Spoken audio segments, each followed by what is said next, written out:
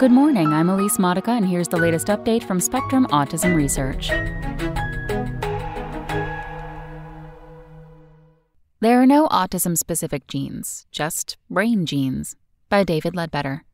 It is well established that rare, damaging genetic variants with strong effects contribute to autism. Although individually rare, these variants are collectively common. Clinical genetic testing identifies them in at least 25% of autistic people. Studies of these variants have implicated more than 100 genes and counting in autism. Identifying these genes is important, not only for clinical care, but also for advancing our understanding of the neural circuits and processes involved in autism or in its core traits. It creates the opportunity to develop therapies targeted to specific molecular diagnoses. And as we learn more about these genes and the consequences of variants that disrupt their function, we have the potential to better understand the mechanisms underlying cases of autism in which a definitive genetic diagnosis cannot yet be made. But the genetic findings in people with autism are not unique.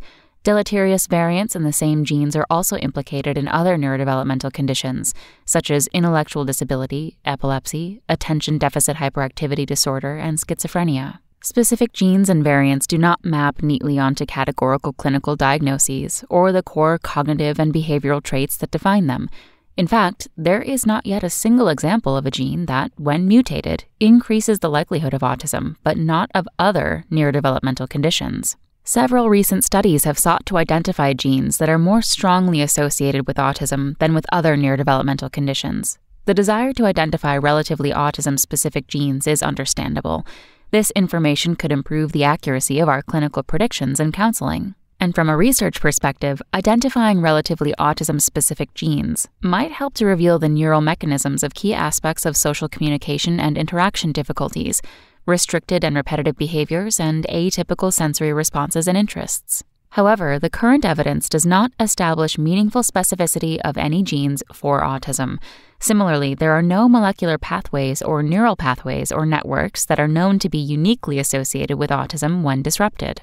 We recommend that researchers and clinicians avoid referring to genes as autism genes.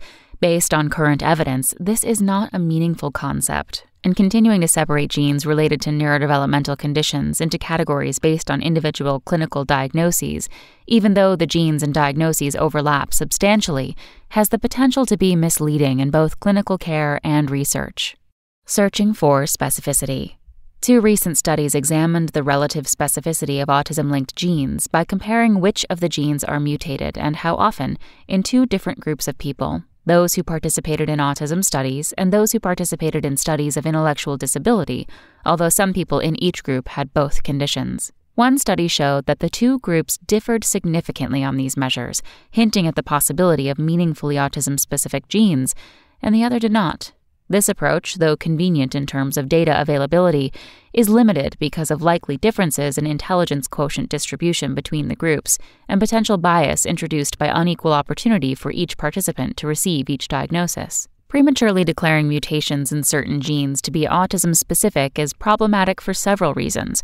One implication is that this information could be inappropriately incorporated into clinical decision-making, including autism-specific gene panels or lists. Some authorities have advocated for such gene lists, and autism-specific gene sequencing panels have been marketed by clinical laboratories. However, based on the current evidence, it is misleading to promote these gene panels as being meaningfully distinct from gene panels for intellectual disability, or to omit established intellectual disability-linked genes from the evaluation of individuals with autism. And sequencing all of an individual's genes is superior to gene panels as a first-tier clinical test for people with autism or intellectual disability. It would also be premature to limit autism neurobiology research studies to a subset of genes and circuits based on data from the cohorts of convenience that have been used to determine relative specificity of the genes for autism. Advances in understanding of the mechanisms underlying autism are most likely to come from large studies that investigate a broader group of conditions resulting from developmental brain dysfunction and that strive for uniform phenotyping of all participants, including measurement of relevant, continuously distributed cognitive, motor, and behavioral traits and biomarkers. It is possible that future studies will identify genes for which large effect rare variants are meaningfully autism-specific. Or perhaps demonstration of specificity at the gene level will have to wait for much larger studies with the power to evaluate rare variants that have more modest effects. It is also possible that specific traits relevant to autism are determined more by an individual's background polygenic risk, which is largely inherited and conferred by the collective impact of a large number of common variants of small individual effect size, or by other genetic and non-genetic sources of variation. In any case, based on the current state of the evidence, it is too early to consider any genes to be meaningfully autism-specific or to limit clinical diagnostic testing to a particular panel of genes. Similarly, researchers should be wary of limiting cohorts for pathophysiological investigations based on presumed autism specificity at the gene level. That's all for today. Check back on Wednesday for more content from Spectrum Autism Research or go to spectrumnews.org.